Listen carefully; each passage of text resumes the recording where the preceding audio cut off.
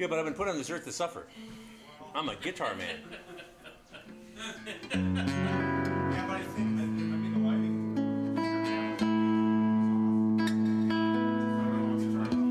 Yeah, I mean, I'm flipping off. It really doesn't make a lot of difference over here because I'm on the shady side.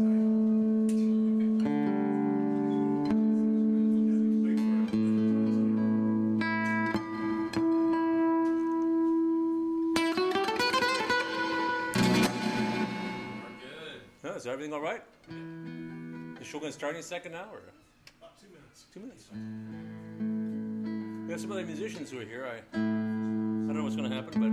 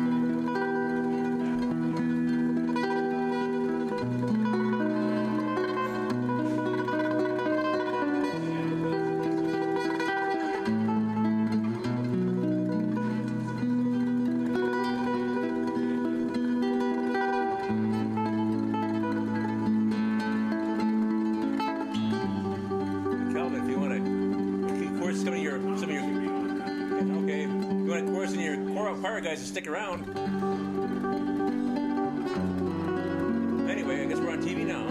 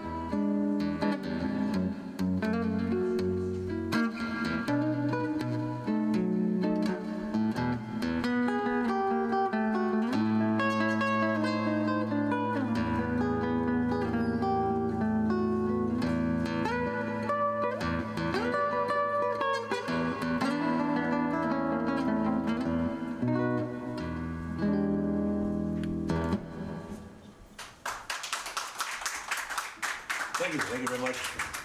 Welcome to Tom's Guitar Show. I'm Tom. They call me Guitar Tom because I'm often seen with the guitar, and they call me on the phone. They ask me, they say, hey man, what's your show about anyway? I said, well, it's about an hour.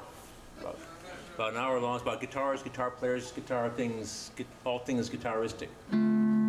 So normally I ask you to call in if you want, but this is the live show from Uptown Bills Coffee House. So if you're out there in TV land, and it's actually Tuesday, shortly after 6, then you're watching this show live. You can actually come down to Uptown Bills Coffee House, which is on the corner of South Dubuque Street and Lafayette, down by the tracks, and witness the event in person.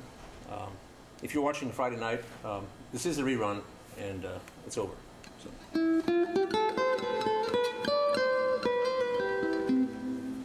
So anyway, I'm not exactly sure what's going to happen in this show because the plan has changed several times. But I'm here with a guitar, and I can always sit here and play guitar, so I'm going to do that for a while. Also, I'm asking for people's opinions. Should I wear my hat down like this, or flipped up like this? And I really don't know. I think I look silly like this. I mean, really silly. With the overalls, maybe, yeah. With the overalls. A little more Gomer-like. Isn't it Goober? Was that the guy who worked at? Yeah. Okay.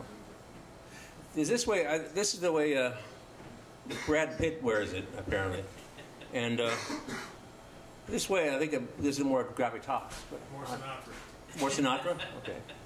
I don't know. I just Seldom saw Sinatra in overalls. Sinatra.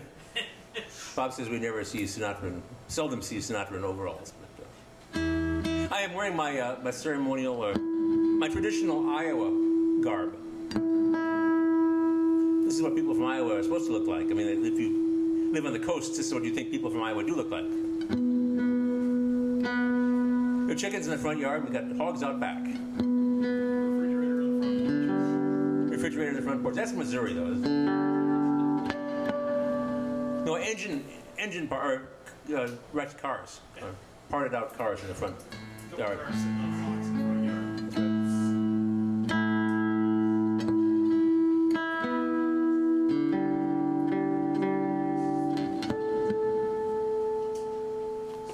Well, I'm going to see if I can play something with this.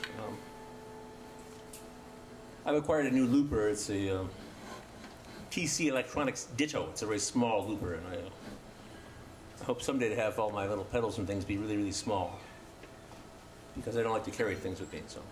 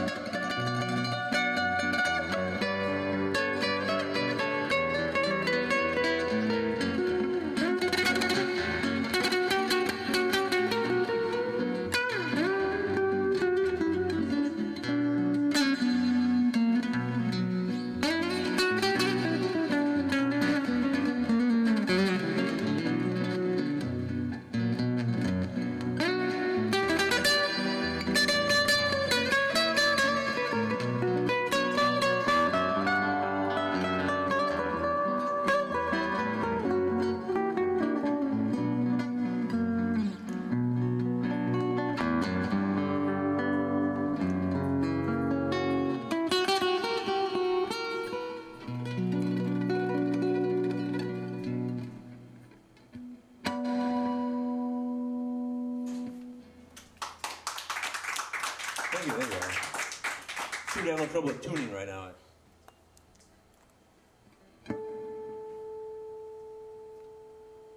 There's this joke I tell every now and then. It's like, I think it was from like about 1820. I think it was Carcassi was playing a concert, and he had those alternate tunings for his guitar. It was in a salon in Paris, and he got this review in the paper, and somebody said that one of the advantages to retuning your guitar constantly is that you don't have to know as many songs. So that joke is like 200 years old. Okay. There's another joke that's 500 years old. It says, as a lutenist, there's a lute, which is like the guitar, but it had gut strings. As a lutenist, I spend half of my life tuning my lute, and the other half of my life playing my lute out of tune. That's a 500-year-old joke.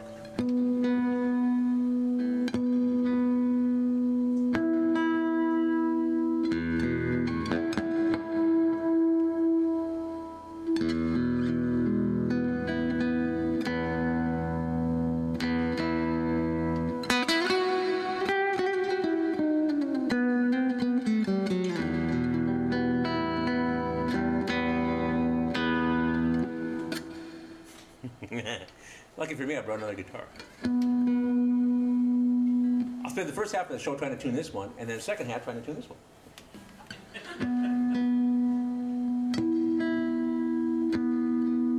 Actually, there are a lot of banjo player jokes, and just so I tell you that, I mean, a lot of them are, we told this joke here at least a couple of times about, what did the banjo player get on his IQ test?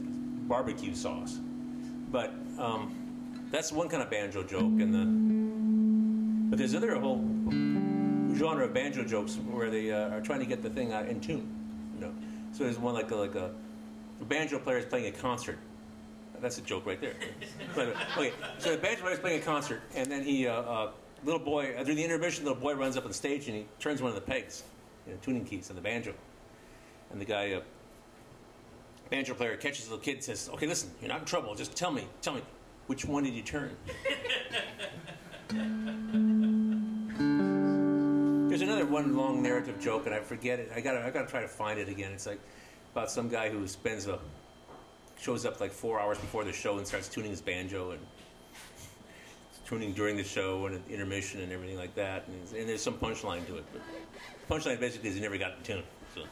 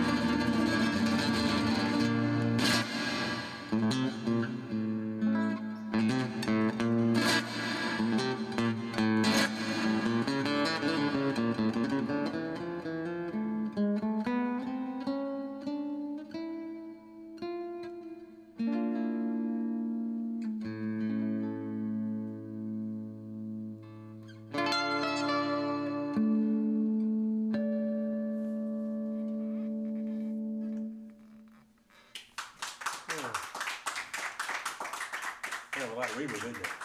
Well, so Bob, you have something for us here. Pick Bob up to the microphone and going to do a reading for us. We're a couple of joke tellers short. Now, we're expecting somebody to come and tell us some jokes, but I haven't seen her.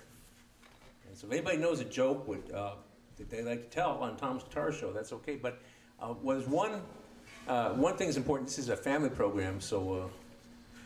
Didn't bring any jokes this week. Okay, well, see that one another joke teller short. So anyway, keep it clean. It's a family show. If anybody wants to tell a joke, let me know. Okay, go ahead. So, yesterday was Memorial Day, so I pulled out a poem.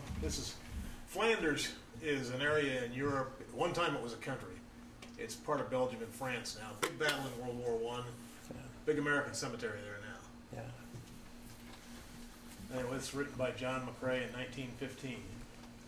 In Flanders fields where poppies blow beneath the crosses row on row that mark our place, and in the sky the larks are still bravely singing fly.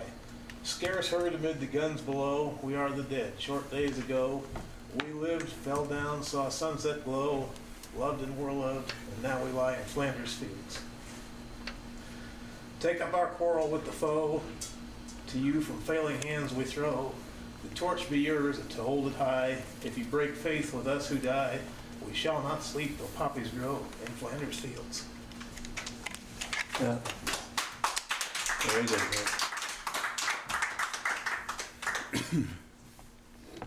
I hope I want to be too controversial, but I've never really been in favor of war, personally. And my father was in World War II, and he didn't talk about it for 50 years. And then he, about 1995, he started to get in touch with his old buddies, or they started, the Trailblazers, his division. So they have, they keep track of each other on the internet, and they have meetups. And there's always a few, not quite so many, every year. There were before. I've had the honor of playing music at one of their events, actually a couple of events.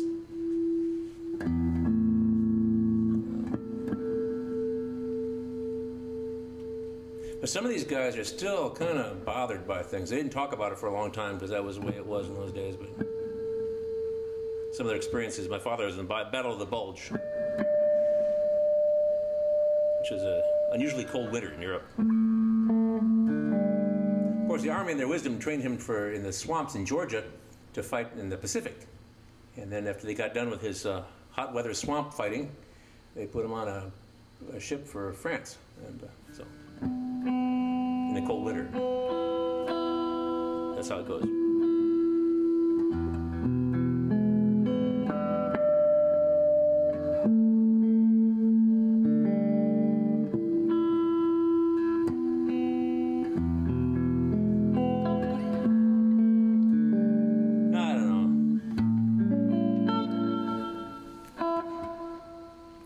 I've heard that people play the pipe organ because they really can't tune it themselves. They need a technician to come in and work on it. That they become Buddhists, a lot of them, because they accept what is, and you accept it as it is. I'm always trying to get my guitar in tune, but.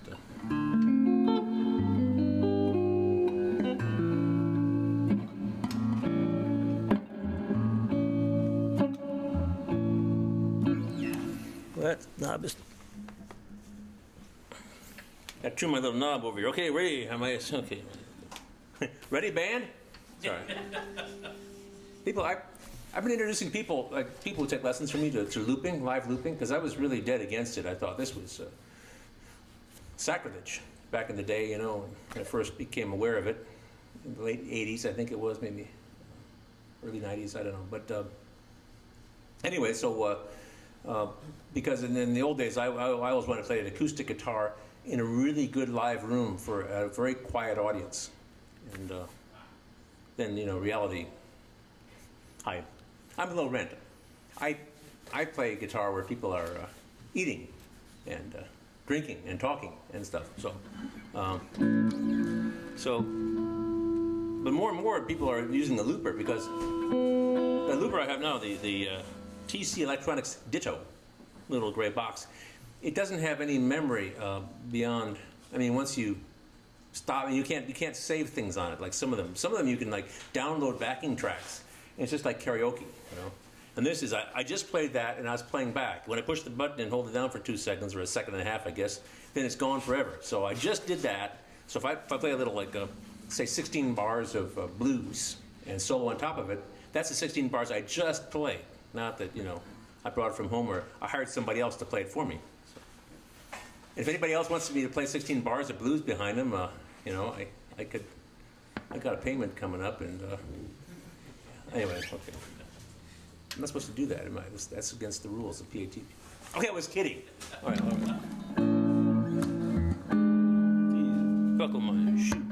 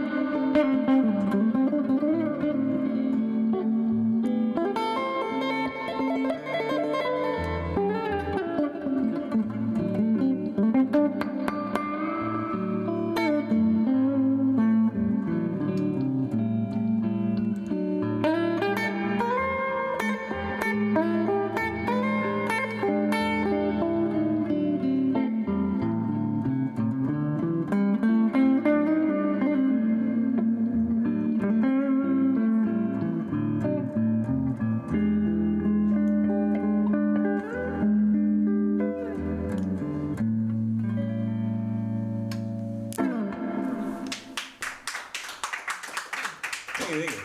So Craig, you have a little something for us, don't you? Yes, I do. I also thought of a joke. Oh, good. That we If I need can jokes. share it.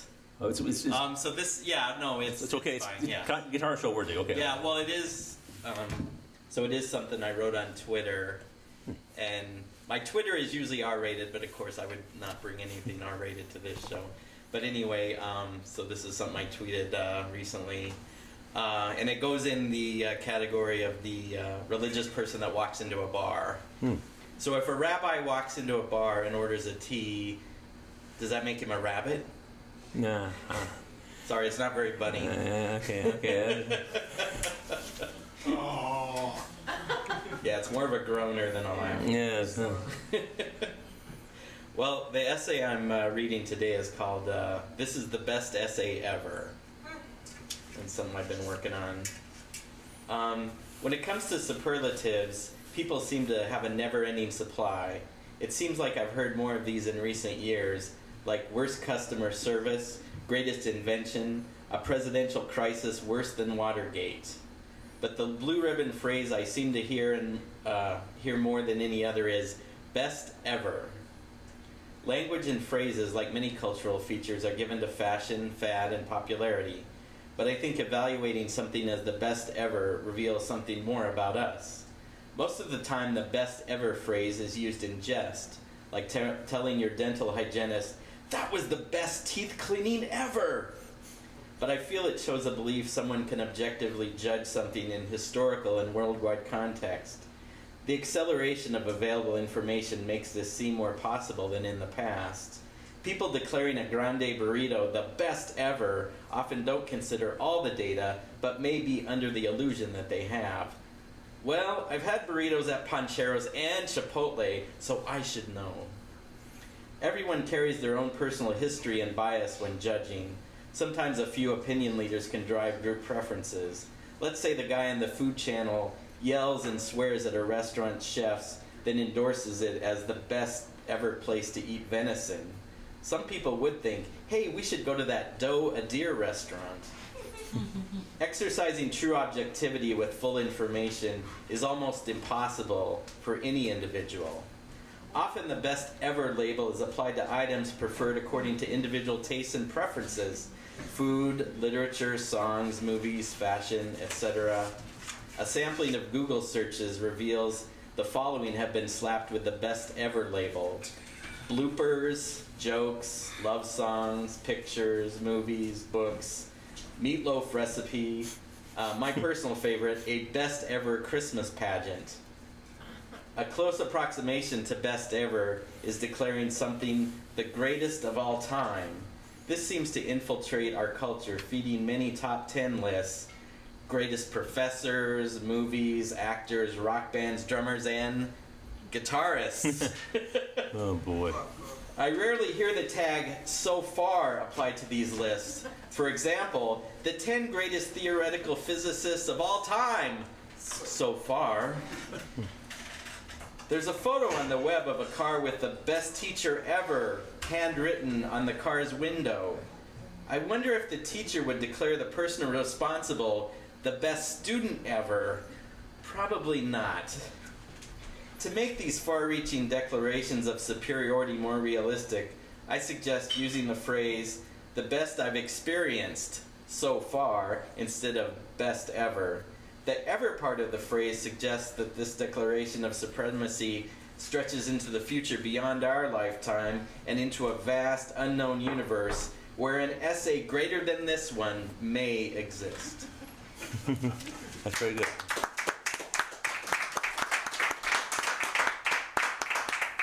I'm a ukulele player who declared my cat was the best cat ever. But anyway, he was. I guess he doesn't know that many cats. But you have something for us, young Tom. I'm just coming up to tell you that La Fin is here, and we don't think we can get their instruments on. But would you like to talk to them? Yeah, sure. I'd like to talk to him. I don't think we can slip that in without unduly disrupting the Oh, it's fine. The flow is. I'm just making it up as we go along here. It's not. We make plans and. Well, let me get you a couple of chairs, and we'll send them up to you. Okay, I'll do the Papa's Weasels. Isn't that the musical chairs I, song? I've written down their full name for you. Ah, La fin absolue du monde. Absolute du monde. Yes, Du the monde. absolute end of the world. Oui, c'est vrai. All right, let me get them a couple of chairs. J'ai parlé français toute ma vie. You don't mind if I do that while you're playing?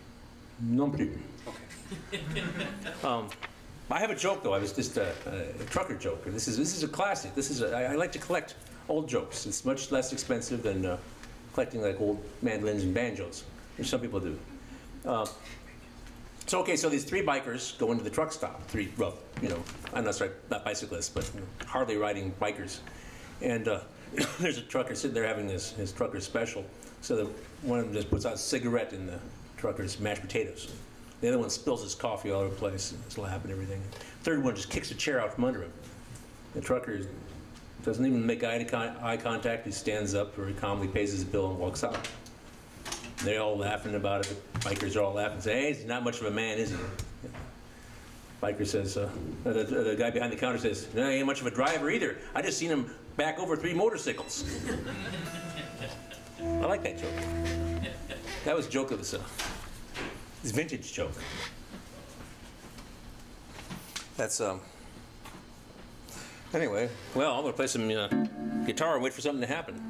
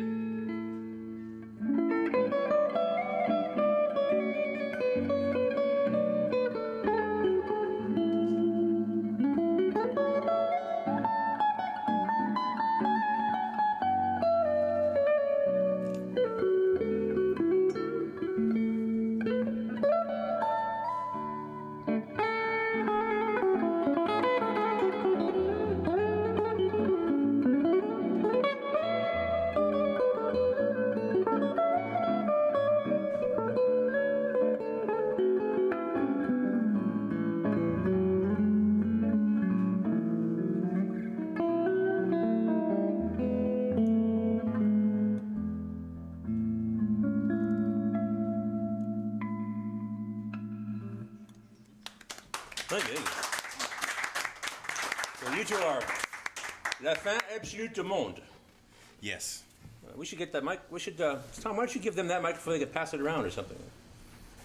They'll probably hear you anyway through that mic. Sure, and remember, this is the duo that you and I have actually been to the town where they live, El Cerrito. El Cerrito. I have been to El Cerrito. Oh, awesome. Sure, yeah. Yeah. I used to live in the Bay Area. Oh, really? Yeah, sure. Back in the old days. Yeah. There, you hold it. I hold it. Okay. I'll hold it then. You could say something into it. I don't know.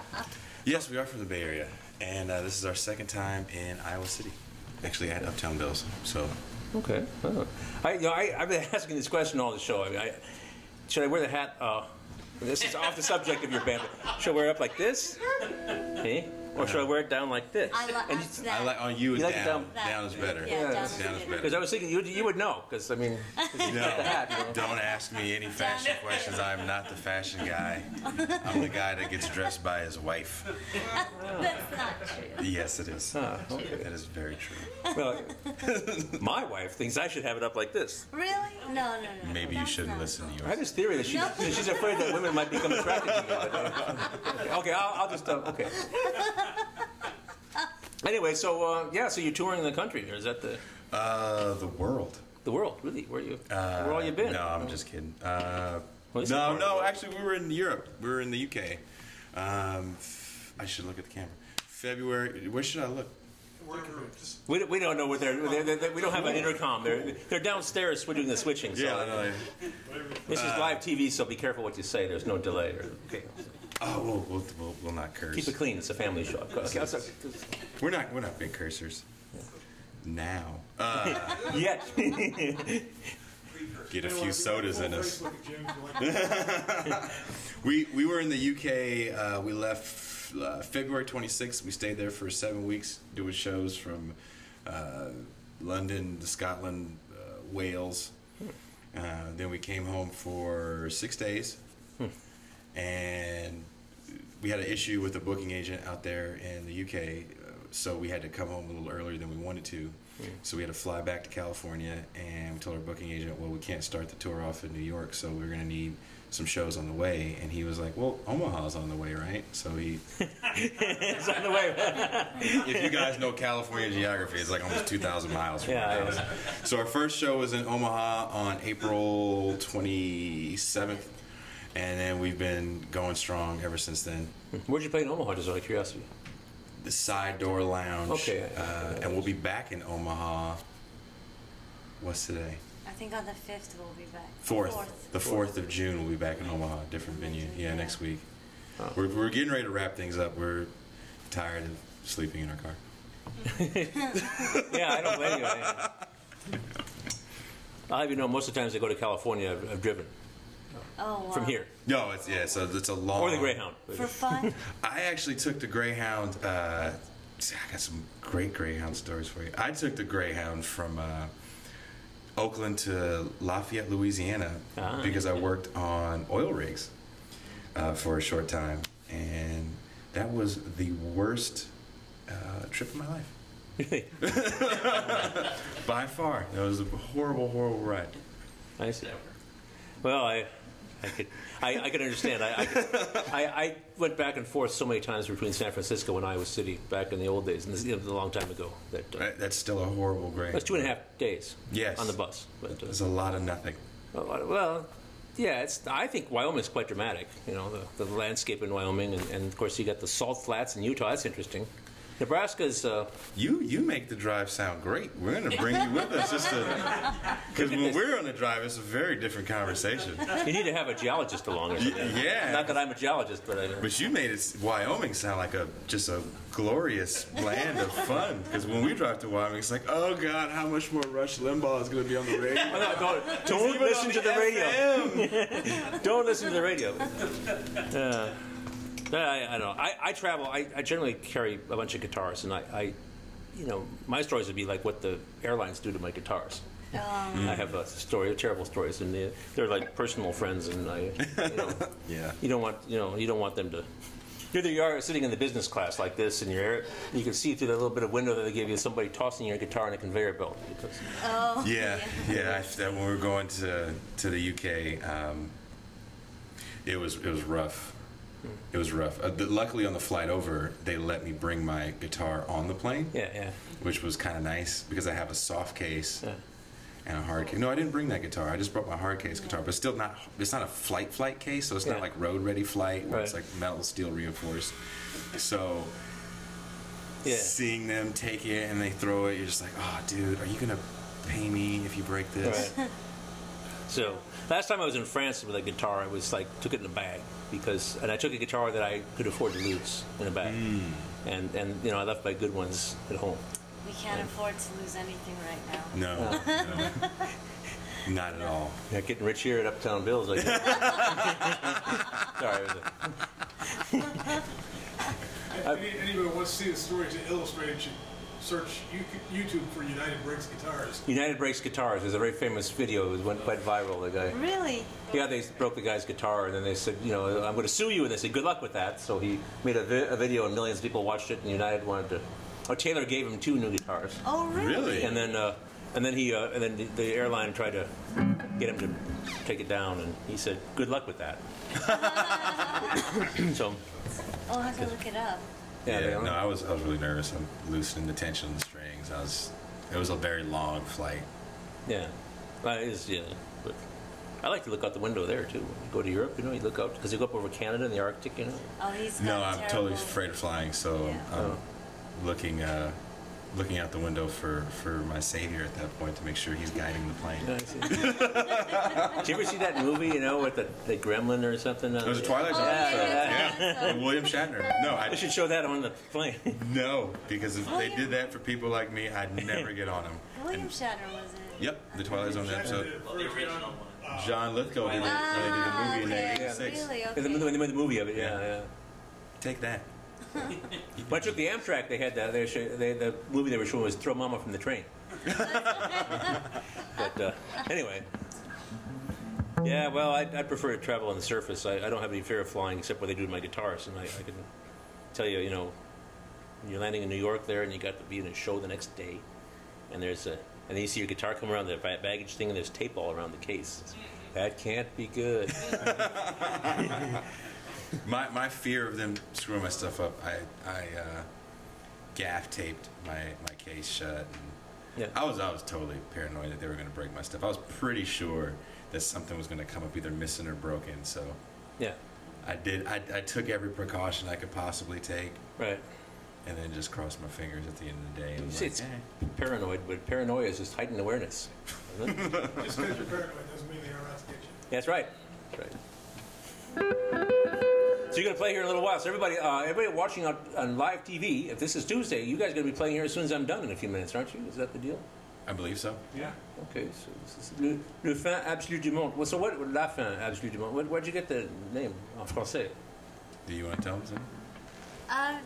Give her the We microphone. got it off. We got it off of a horror movie, a John Carpenter short film called Cigarette Burns. And within the movie, there was a little theater owner who was commissioned to look for a film called Le Fin Absolu du Monde. And it was a film where viewers would just go crazy, do some crazy things as they watched. And Jason had said, "That's perfect. We are going to make music about the absolute end of the world." And so that's what we do. Le Faire Absolu du Monde, the soundtrack for it. All right, well, that's mayhem. Here, you have it. Oh, Yeah, very good. La fin absolue du monde. Eh? We spell it wrong. Yeah. Yeah. Is it le fin or la fin? La. fin. But absolue du monde. technically there's no T. Absolute. Yeah. Yeah. yeah. Last night we were in Chicago at a great place called Reggie's Joint, and it's one of those venues that has 2 venues in it, like a really big concert room and then like a smaller concert room. And we're not famous enough to be in the big concert room. So we were in the smaller concert room, and when we were getting the show, the person that booked us said, "I have a date for you if you need one, but I think it's a horrible fit." I was like, "What is it, polka night?" She was close enough, it's ska night. Ah. And so we played on Ska Night, and we accidentally pulled into the big room when we were trying to load in, and the big room was a death metal show. Oh, even better. And the headliners were from France. So they had to correct you, didn't they? They actually, yeah, because they're French. We met them, and I was like, "Hey, we have a French name, and you're from France." I don't know what do you say to a weird French death metal band? And so I gave him the CD, and he immediately was like, "Oh no, you see." I was like, "No, we spelled it wrong on purpose." He's like, "Do not do that."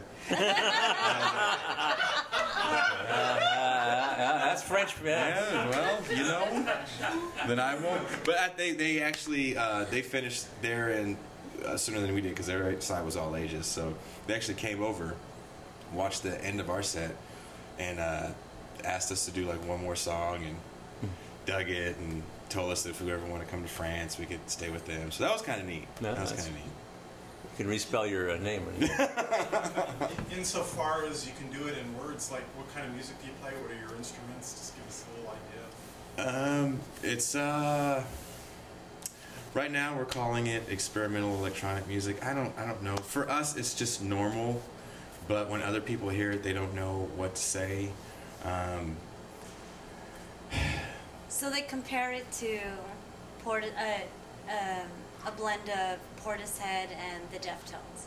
My favorite comparison as of late was if Portishead went out on a killing spree. If you're familiar with Portishead. It's Jason, for our live show, Jason plays guitar and I sing, and we have backing tracks that come out of the computer.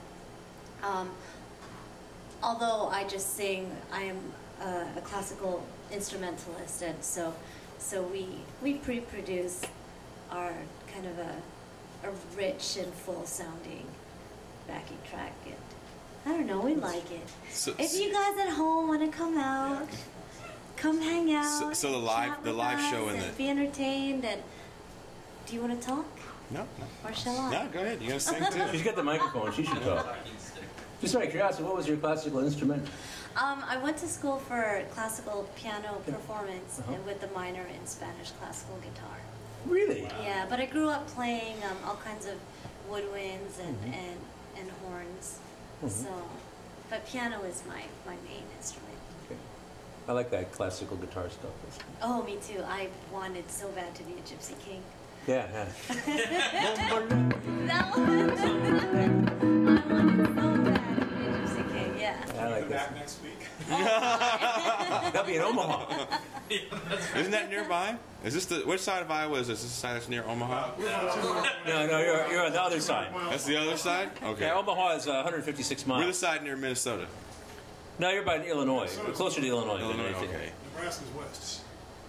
I need to see a map. Straight west of here on I'm like, Do you know where Chicago is? See, you're 200 and about 200 miles from west of Chicago.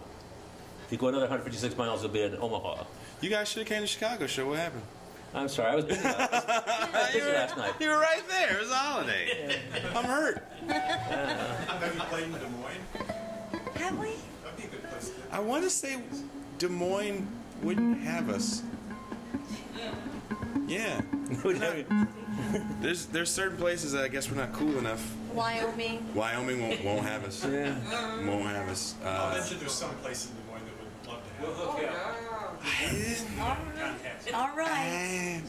I think one place in Des Moines actually was like, nah, I'm booked. That was the most response I got back from Des Moines. There's Cup of Joe, I think, and they have all kinds of more up and coming things. They wouldn't have me because I'm too old and like sedate. Too good. I went to school for classical guitar. That's all that is. That's jealousy. Yeah, I don't know, man. That's what we say when our feelings are hurt and our ego is crushed. We just go, it's jealousy. Yeah, that's how it's done in my job. And we go cry in the car and go to the next town. But yeah, Des Moines wouldn't have us, so we're like, F you, Des Moines, we're going to stay in Iowa City. We like it here at Uptown And we like, Bills people have anyway. been nice to us. They let us play. So, Well, Iowa tends to be a little cooler than a lot of states about things, you know. people are like, very few, very, very little hatred and stuff in this state. So. They pulled us over. We kind of got scared to drive here from last time we were here. Pulled you over? That's right. Yeah, it was a highway, yeah. Really? Oh, yeah. Oh, yeah, that was a very uncomfortable pullover. Oh, really? Oh, boy. But, it's going to happen. We drive a lot. Yeah. Out-of-state plates. It's like a beacon to get messed with. Right? California. Out-of-state plates will get you in trouble a lot. Yeah, Yes. it's just they always think we have drugs in the car. And I don't Either that or you're easy, you won't fight the ticket. Yeah. Oh. I don't know what they asked for. Actually, I was in the passenger seat and they were asking for my ID first. I was like, oh, that's interesting. I was like, I wasn't driving. He's like, I just want to know who's in the car. I was like, well, don't you want to know who the driver is? Because you didn't pull me over, pull her over. But it is what it is. It's something we have to deal with when we decided to live this lifestyle and constantly be traveling. That you're going to run into not the greatest cops every time. Yeah, I guess. So it does make us leery. That's the only thing that actually does kind of weird us out about Iowa is the police. Because we got pulled over for doing 3 miles over the speed limit. Yeah. Was it on the interstate or? Yeah. Yeah, interstate. Yeah, it was on 80. Huh. Was it a state cop or was it like a... Yeah, it was a few miles off, few miles. We were from right outside of crossing Nebraska. Yeah. Yeah. I knew somebody who got pulled over because there was like this pipeline of drugs going through Kansas, and she was pulled over in Kansas and spent a night in jail because her license had expired. But they had a grace period in California and a grace period in Iowa, and she was on her way between the two states. Oh. There was no grace period in Kansas, and then she spent the night in jail. But they said because it was like a major drug importing or like thing. And, also, they profile people as. Oh yeah, Arizona's a horrible state for that. You see people getting their car ripped open in Arizona, driving through all the time. We actually try to bypass that state, in general, the southern part of the country off I-10 is because there is such heavy drug traffic from Mexico. That's a really horrible place to go through touring wise. But other than that, this is great. Yeah. We're up north now. Everything's wonderful. They actually didn't put you in jail, so that's you're ahead of the game with some people anyway. No. They used to pull me over a lot when I used to play. I was a mariachi with a Mexican guy. Okay. Oh, sorry. Well, sorry. Reminiscing. I got to play the Tom's Guitar Show theme, and so.